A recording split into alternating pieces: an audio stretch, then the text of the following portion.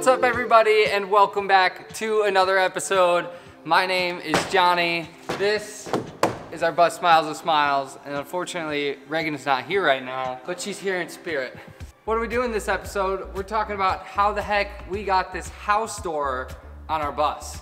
So if you haven't been to our channel before, if this is the first video you're watching, welcome. We're glad to have you here.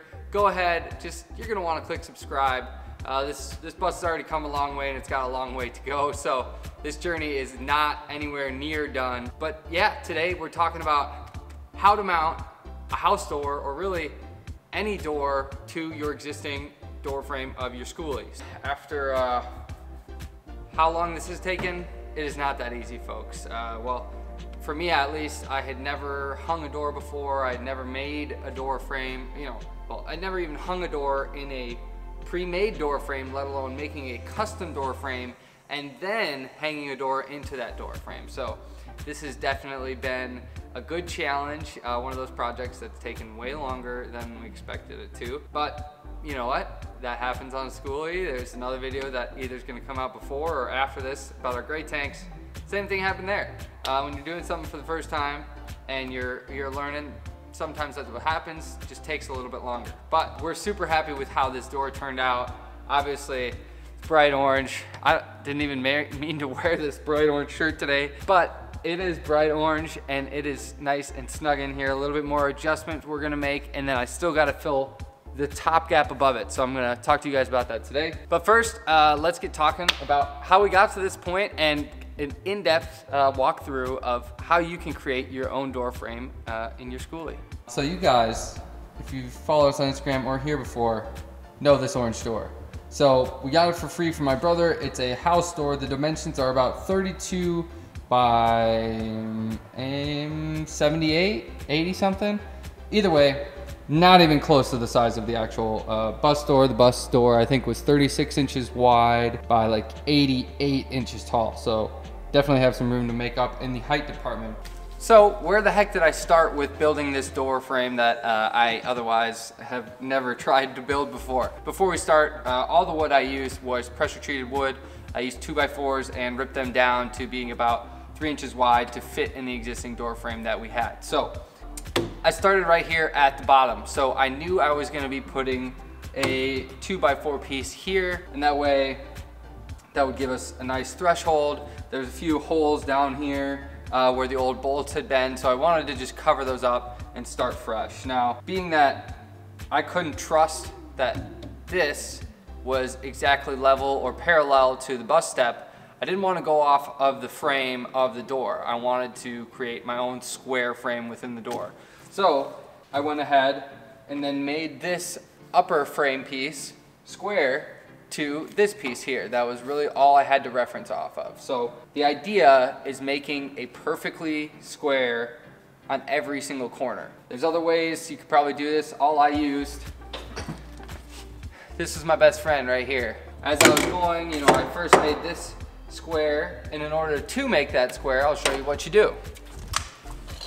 In order to make that square, you need to add little shims. So you see that little piece of wood right in there, and then some more there, and it gets thicker as you go up. Now, the reason it's way thicker, and I needed almost a full inch piece of shim up at the top versus at the bottom, is because although the door frame should be relatively square, it's a metal door frame, that bottom piece, like I said, was clearly not square to the door frame.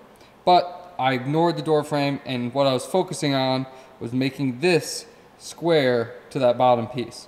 So once I had this perfectly square, I drilled my way up and shimmed my way up and made sure that this was also perfectly square. I needed to make sure that both my bottom and top corners were nice and square, because that's what I was working off of. So I was basically working around, making sure the first corner was square, then making sure that corner was square, and then I had something to mount my door to. So once we had that all set, we went ahead, we used the router to recess the hinges here. So you want to recess the hinges in your door, and as you can see here, I used some wood to metal screws about 2 3/4 inches long. lots of them going down. But once we had the door hung, Nick helped me hang it actually. We got the door hung, and then we knew we could start building out this side because we knew this was nice and square down here. So we knew this was nice and square down here. This is square up here. The door looked really nice and even all the way up once we mounted it. So we felt good about that side being square.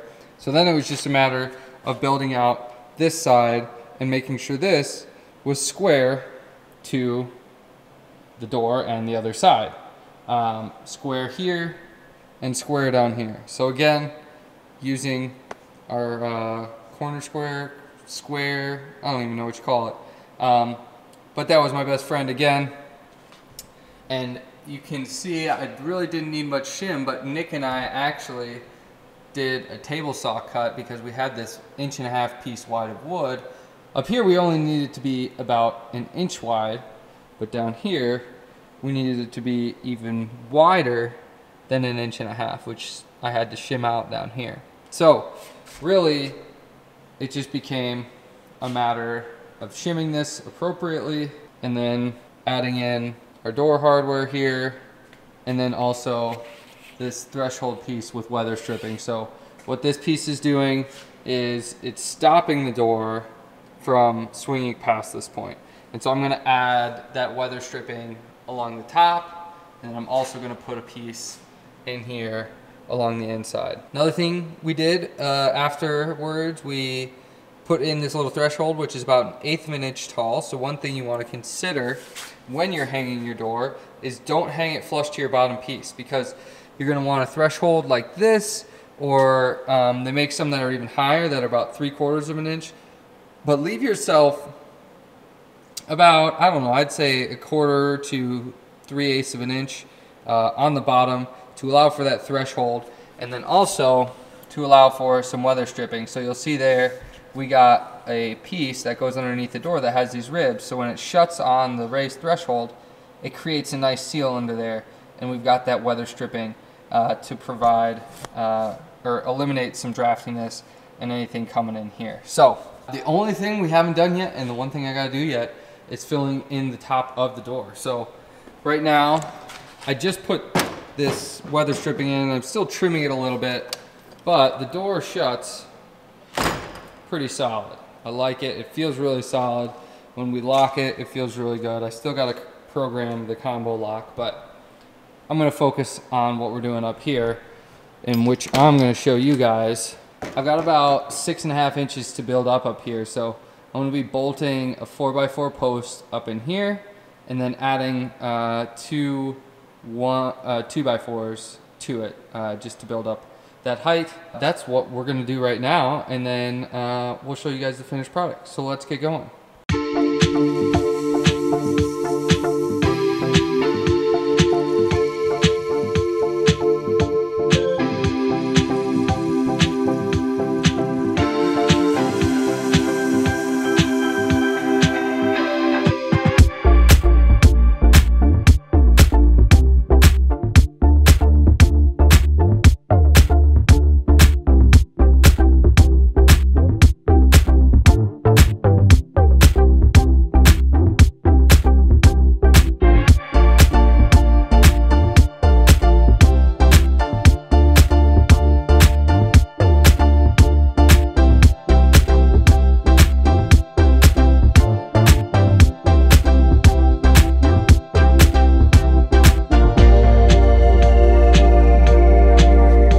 Guys, so we got our header up here. So this is a 4x4 up here that's drilled into, we have like a big plate that goes into the door. You may have it, chances are you do, in your door, because there's a bunch of door opening mechanisms up there, especially if you have a electronic door. And so that 4x4 is bolted with 3 bolts up through the top.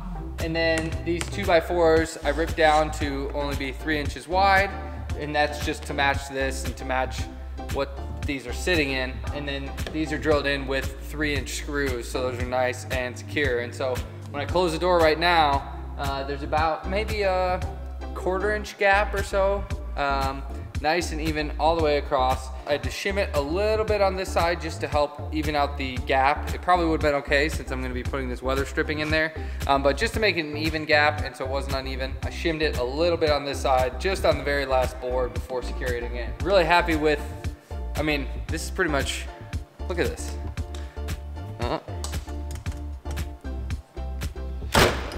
Look, our door is sealed up. How cool is that? So I'm gonna put this piece of trim here. This piece of trim is gonna go in here with the weather stripping facing forward and act as a threshold just like this one I got here. So this is just helping seal off the top, and then we'll do one over here on the other side to get a full seal all the way around the door. So let's get rocking.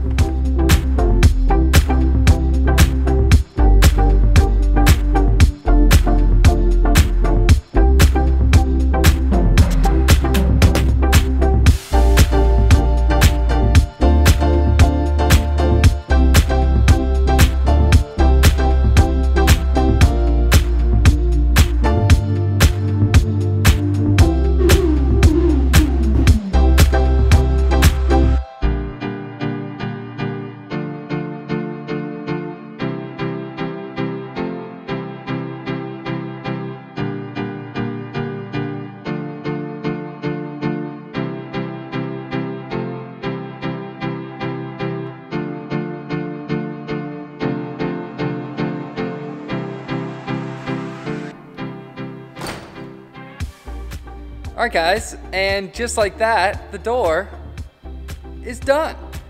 So let me show you the final touches on it here. Opens and closes nice and snug. So you can see we went ahead and put our threshold in here.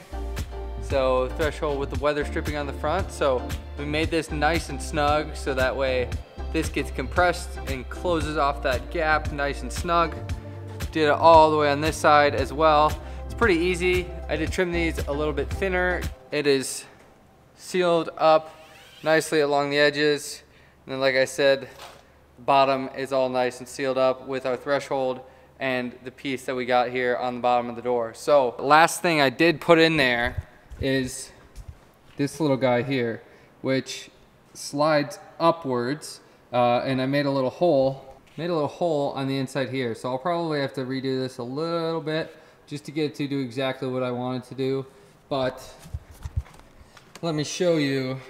So the door closes, you know, closes nice and snug, but for whatever reason, the top just still has a little bit, I mean, tiny little bit of play in it. What that thing on the inside is gonna do is it's gonna give me the ability to shove it up in there, so when we're driving, it's hopefully not rattling and causes any shaking to stop. If there is any, I don't even know if there would be, but also just a little added security. So it doesn't hurt, kind of like a second deadbolt, so to speak. But we're all set. So real quick here, we went with the quick set. Can't exactly remember the model. I'll link it below. But quick set keyless entry here. Obviously still have the key option and then the option here. Now, one thing to note is I made the door so it's pretty darn snug, and the reason I wanted that, and what I mean by that is it kind of like, you know, takes doesn't take a lot to close it, but you know, it closes by itself just like that. But then when it is closed, there's no play. The door is super snug in there, and then even when you go and close the deadbolt, even more, it kind of sucks it in. So the deadbolt doesn't go completely smooth. You have to do a little bit of a push in. But like I said, I'm okay with that because from a driving perspective and just a moving perspective in general, it's going to bring down the amount of rattling we maybe would have. So it's really snug in there, which I really like and feel good about. So got to put some AA batteries in here and then we're set. So.